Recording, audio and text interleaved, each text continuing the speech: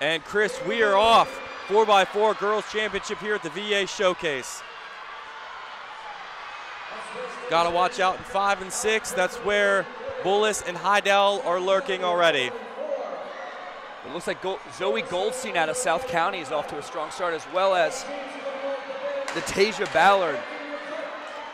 Yeah, Natasha on the break, second place right now, but South County, maybe a couple meter lead right now, and it just looks like Bullis is kind of waiting as well as Hydel. They're kind of playing off each other, but expecting this last 150 for those two teams to turn it on.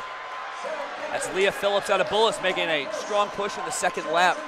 Bullis holds the next 3 times ever in the nation in the indoor 4x4, so they're looking to make a statement early.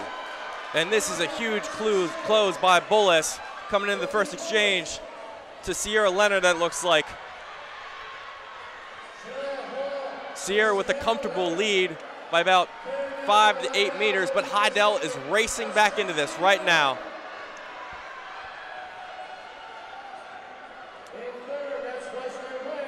Sierra's gone 56 flat for 400 outdoors. She's definitely got the potential to close very strong in this race. That's Hydel waiting in second, slowly closing that gap. Cherokee Young trying to pull up alongside Bullis. And Cherokee is an amazing talent that we've heard a lot about going into this event. She's going to be racing in the 600 later tomorrow, but Cherokee Young now making a push on Sierra on the outside. Look at this next exchange. It's going to be crucial. Hydel taking the lead on the handoff.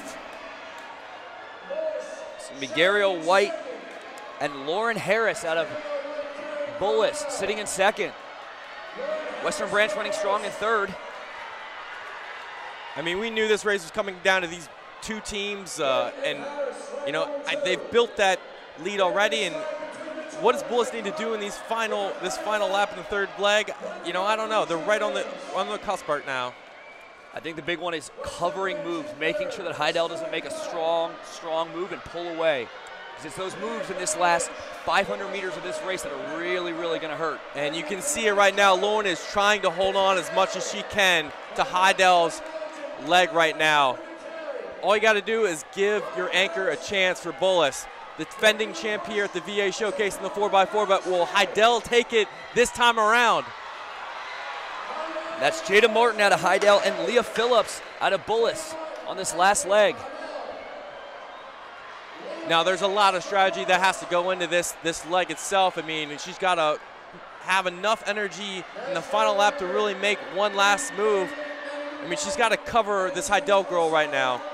Hey, she looks like she's slowly moving up, looks very relaxed and under control. Here we go, last lap. It's 3:13. This is winning time right here.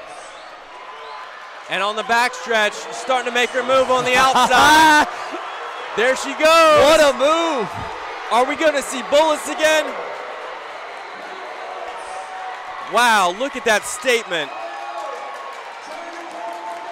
Leah Phillips coming into the finish line with the win here for Bullis School. Second straight year, they take the 4x4 Girls Championship.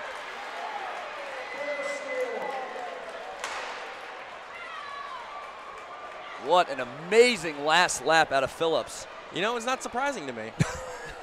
Yeah, when you got an athlete like that, you know, these things happen. Well, that is a wonderful start to the invitational and AU races here at the VA Showcase on Friday. Plenty more to come. And next up on the track is the boys 4x4.